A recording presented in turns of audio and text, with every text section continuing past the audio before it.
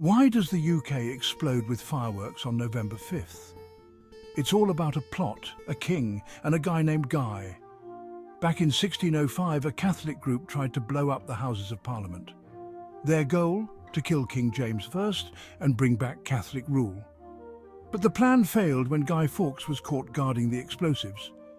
He was executed, but his story lives on. People started lighting bonfires to celebrate the king's survival. Over time, this turned into the lively festival we see today, complete with fireworks and burning effigies of Guy Fawkes. Bonfire Night is now a blend of history and celebration. Communities gather around roaring fires and dazzling displays, remembering a dramatic moment in British history while enjoying the warmth of the season. So, next time you see those fireworks, you'll know the explosive story behind them.